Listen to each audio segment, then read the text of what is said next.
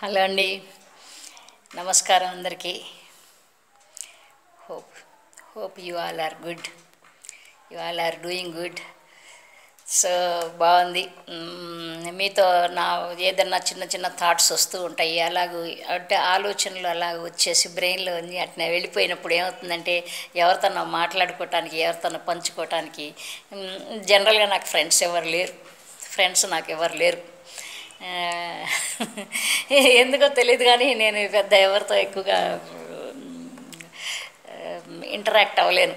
చూస్తాను అందరికీ, I love people, కానీ ఏంటంటే ఎక్కువ వాళ్ళతో నేను ఎక్కువ సంభాషించలేను, మాట్లాడలేను. నాకు ఒక మనుషుల్లో కొన్ని కొన్ని క్వాలిటీస్ నేను చూస్తాను. అవి చూస్తున్నప్పుడు అప్పుడు వాళ్ళు నచ్చినప్పుడు మాట్లాడతాను, వాళ్ళతో నేను క్లోజ్గా ఉంటాను. లేకపోతే జనరల్గా నాకు బాగా మనసుకు నచ్చిన మనుషులు దొరకటం చాలా కష్టం. ఎనివే, అది వదిలిపెట్టేసేస్తే స్వచ్ఛ భారత్ గురించి నేను మాట్లాడదలుచుకున్నానండి. స్వచ్ఛ భారత్ గురించి మన మోడీ గారు వచ్చినప్పటి నుంచి బాగుంది, బాగా చేసుకుంటున్నారు. ఆయన టాయిలెట్స్ అన్నీ కట్టిస్తున్నారు, గ్రామాలని అభివృద్ధి చేయిస్తున్నారు, అంతా బాగుంది. కానీ స్వచ్ఛ భారత్లో ఆ గాంధీ గారి కళ్ళజోడు ఓకే ఫైన్, ఏదో జాతిపిత కాబట్టి ఓకే ఫైన్.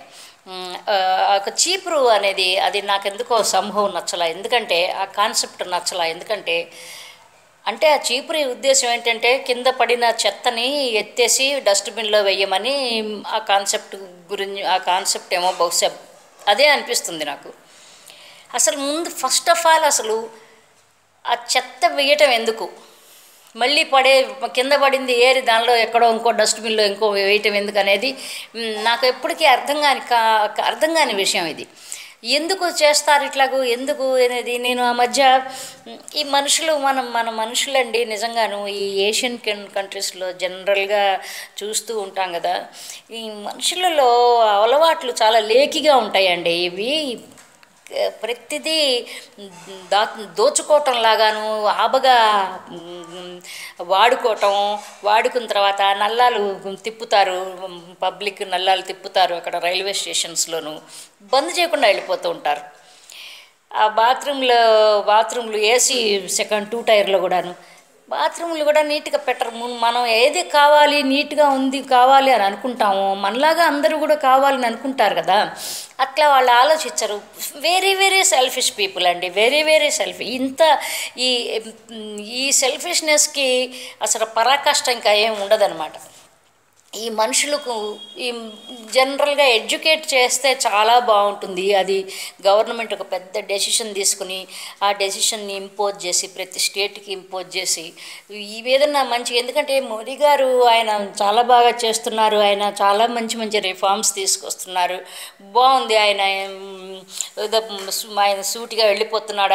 ఆయన అనుకున్న పనులు ఆయన చేసుకుంటూ సూటిగా వెళ్ళిపోతున్నాడు. సో ఇవి కూడా చేస్తే మనుషుల్ని ఎడ్యుకేట్ చేయటం అనేది చాలా ఇంపార్టెంట్ అండి. ఆ మధ్య వైజాగ్ రైల్వే స్టేషన్లో కూడా నేను పోర్టికల్లో నుంచున్నాను బయట. అప్పుడే చిమ్మేసి వెళ్ళిపోయింది పాపం. ఆ రైల్వే స్టేషన్లో పనిచేసే అమ్మాయి స్వీపర్ శుభ్రం చేసింది, అటు వెళ్ళిందో లేదో గబుక్కన బ్యాచ్ ఆఫ్ పీపుల్ వచ్చేసేసి అక్కడ తినటానికి కూర్చుని చాక్లెట్లు తినేసి చాక్లెట్లు కింద పడేసేసి పెరుగన్నాలు తినేసి ఆ పెరుగన్నం ప్యాకెట్లు కింద పడేసి నానా అల్లరి ఆగం. పోనీ వాళ్ళు లో క్లాస్గా వాళ్ళు ఉన్నారా అంటే కాదు, వాళ్ళు జనరల్గా మరీ క్లాస్ 4 టైప్ కేటగిరీ పీపుల్ కాదు, వాళ్ళు మిడిల్ క్లాస్ పీపుల్. ఎందుకు చెప్తున్నా, ఇలాగే చేస్తారండి. నాట్ ఓన్లీ దెమ్, నేను చూస్తున్న ప్రతి చోట చాలా చోట్ల కూడా ఈ కల్ప్రిట్స్ అందరూ ఎవరంటే మనలాంటి వాళ్ళే, మనలోనే ఒకళ్ళు ఉన్నారు. వాళ్ళ ఎప్పుడు ఎంతసేపటికి వాళ్ళ హక్కుల కోసం పోరాడతారు, హక్కుల్ని ఎంజాయ్ చేయాలని అనుకుంటారు తప్ప వాళ్ళ బాధ్యతలు ఎప్పుడు వాళ్ళకి గుర్తురావు. అరే నేను ఇప్పుడే కదా అమ్మాయి బాగు చేసి వెళ్ళిపోయింది, ఆ చెత్త తీసుకెళ్ళి అక్కడ కొంచెం దూరం 4 అడుగులు వేస్తే డస్ట్బిన్ ఏదో ఉంటుంది, అక్కడికి వెళ్ళొచ్చని ఆ ధ్యాస ఉండదు వాళ్ళకి. ఇది ఖచ్చితంగా ఇంప్లిమెంట్ చేస్తే ఇండియా ఇంకా బాగుంటుంది. స్టేషన్లలోనే కాదు, పబ్లిక్ రోడ్స్, పబ్లిక్ ప్లేసెస్ అన్ని చోట్ల ఇదే జరుగుతూ ఉంటుంది, ఇదే తంతు.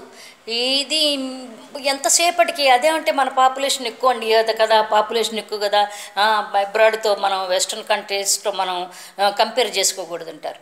పాపులేషన్ ఎక్కువైనా తక్కువైనా ఈ ఇప్పుడు అన్నం ఎంత తినే అన్నం తింటాం, అన్నం ఎంత తింటాం, మనం ఎంత పెద్దవాడైనా చిన్నవాడిని ఎంత తినాలో అంతే తింటాం. అంటే పాపులేషన్ అనేది ఏంటంటే ఎంత ఉండాలో అంతే ఉంటుంది. వాళ్ళకి బేసిక్గా కొన్ని రూల్స్ రెగ్యులేషన్స్ మనం ఇంపోజ్ చేసినప్పుడు ఏమవుతుందంటే ప్రతి ఒక్క వ్యక్తి, ప్రతి ఒక్క సిటిజన్కి తన తన బాధ్యత ఏంటో గుర్తొస్తుంది అప్పుడు.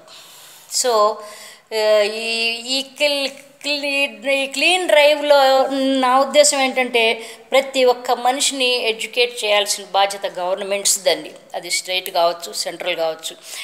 ఈ ఈ ఆలోచన పట్ల ఈ దోవలో వెళ్తే కనుక బహుశా ఏదో ఒక దోవ జరుగుతుంది. ఎందుకంటే బ్యూరోక్రాట్స్ ఎంతోమంది చక్కటి మంచి మంచి మేధావులు ఉంటారు, బ్యూరోక్రాట్స్ ఉంటారు, మంచి మంచి వాళ్ళు చాలా ఎక్స్పీరియన్స్డ్ జెంటిల్మెన్ వాళ్ళందరూ ఆలోచనలు తీసుకుని ఎలా చేస్తే బాగుంటుందనేది చేసి ఫైనల్గా చక్కగా మన ఇండియా ఇంకొంచెం ముందుకు వెళ్ళే ఆలోచన చేస్తే ఇంకా చాలా బాగుంటుందని నా ఉద్దేశం. అంతేనండి. థ్యాంక్స్ అండి. Thanks for watching. Thank you so much. Bye అండి.